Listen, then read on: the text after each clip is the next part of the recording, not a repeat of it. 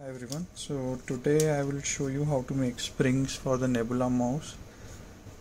So what we want to do is make a spring like this which has a 90-degree bent on both the ends, and I'll show you how I make them.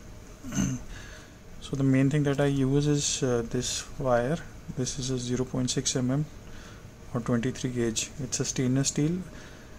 It's a orthodontic wire. If you search for orthodontic wire, you will get, and this is of a hard variant. Okay, so you should get a hardened stainless steel wire, and this wire is like very hard, so if you use your normal electronic cutters, that it will damage that. The second thing what we need is a jig. So this is the jig that I have made. So this is made from a M4 screw, and I have cut a notch here using Dremel, so that the wire, that 0.6 mm wire, can go inside it. So first thing what we'll do is we'll create a 90-degree bend. So we'll take a normal nose cutter, nose plier here, and we will make a bend here. So this is a 90-degree bend here, and then we'll put this inside this notch here. Okay, and then we'll screw this bottom screw here.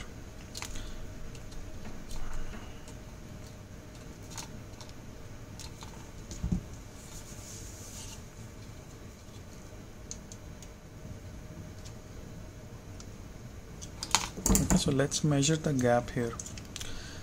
So if I take my caliper and measure the gap, so I'm getting around 6.5. okay, so this screw has a pitch of around 0.7 mm, and I'm trying to achieve 9 turns. So 0.7 into 9 gives me 6.3. so this is pretty close to that. Okay, so it should be a little more than that, so I've kept it as 6.5. okay, so next thing that we need is a slow speed drill, and we'll put this in the chuck.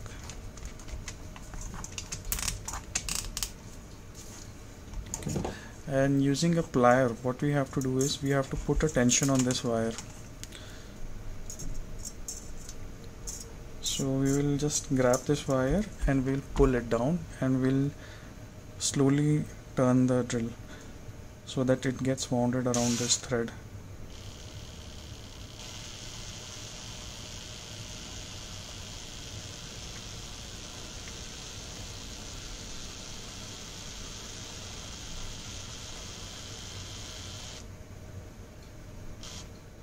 Okay, like this it is done, and then we'll leave it.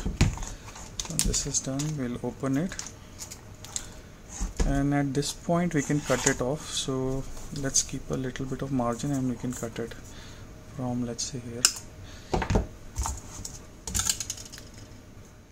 And then we have to take the bottom screw out, and we can take the spring out. So this is the formed spring, and both the ends are in different orientation at the moment. Okay, so first thing what we'll do is we'll expand the spring a little bit so that we can work with it. So I'll take a nose plier and just put it under this, like here,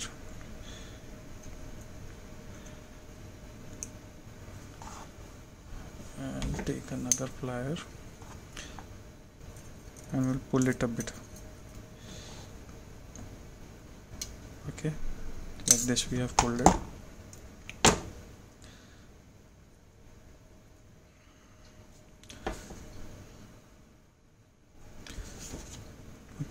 So now this top part, first thing we'll do is we'll bend it inside. So we'll grab it like this, and we'll just have to, with our fingers, we'll bend it in. So you'll see we are making a D here. So if I bend it little more in, right,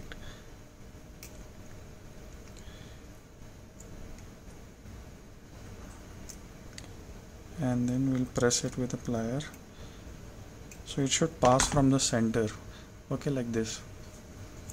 And then we just have to put another nose plier under it like this, and we just have to pull it up, and we have to just pull it up, okay, and little bit we just have to adjust it.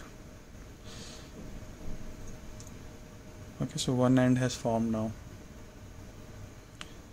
So for the other end, we just have to compress it so that this part gets to the center. So we'll just hold it like this.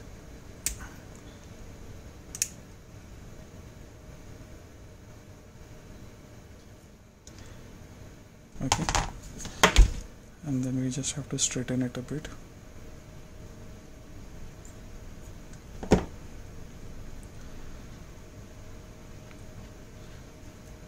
Yeah, so like that one spring has formed. So once you do it couple of times, you will get a hang of it then, and it's pretty easy to do.